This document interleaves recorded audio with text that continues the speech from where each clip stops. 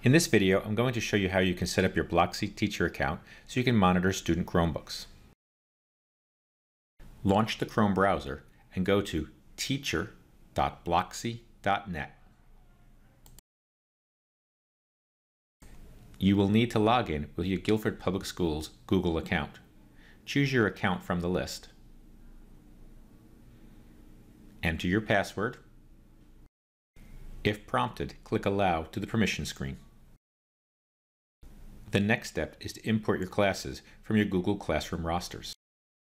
Press the button for Google Classroom, and then from the pop-up menu, choose those classes which you want to use with Blocksi. Select OK. When your classes are successfully imported, press Close.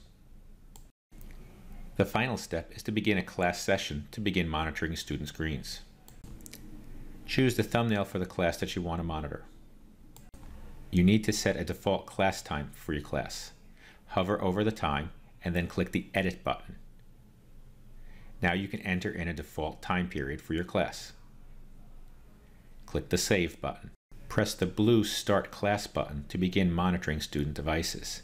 At any time you can press the blue button again to stop the class. Press the Close button to confirm you want to stop the class. This should get you started using Blocksi. More videos will be coming showing some of the more advanced features of the software.